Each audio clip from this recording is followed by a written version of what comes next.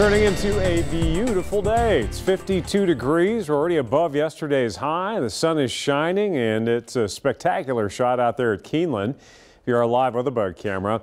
Now, we've got some issues later in the week, but a lot of it is positive as far as the developments weather-wise, especially when you're talking temperature. We're going to have to contend with some shower and storm chances later this week, though. And there's a little bit of a breeze, a west wind sustained at 13 miles per hour. But check that out, 52 degrees.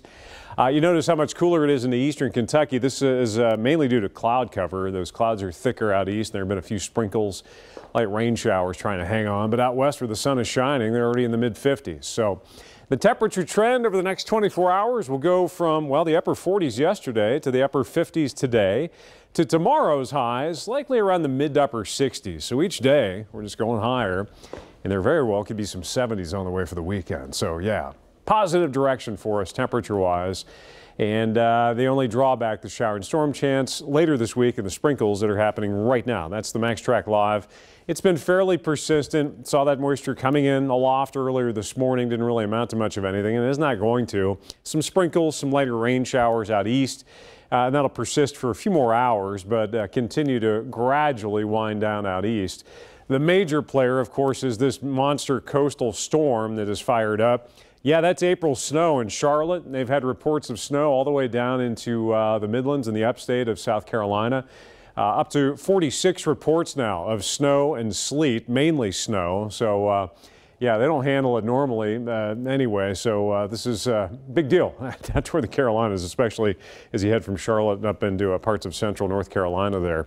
Low pressure is going to run the coast, and it's mainly going to be a heavy rain event closer to the coast. And what we're dealing with is little spotty sprinkles. Those will diminish by later on today. We should end up partly to eventually mostly sunny. Clouds clear out. And beyond that, there really isn't a whole lot going on until we get to Thursday night. So tomorrow looking great. The sun's back out. Thursday, the clouds get thicker ahead of the approaching system. And by Thursday night, we'll start to see the shower and storm chances on the rise. So for today, upper 50s, beautiful day.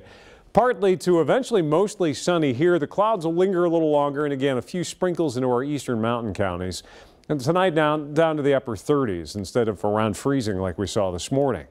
And then tomorrow, it's even warmer, upper 60s. We're still in the mid-60s Thursday, but for the opening day at Keeneland Thursday, a day early, remember, we will see a few late-day showers trying to take hold. I think the bulk of the precipitation that runs our way should be overnight and through the day Friday, earlier in the day.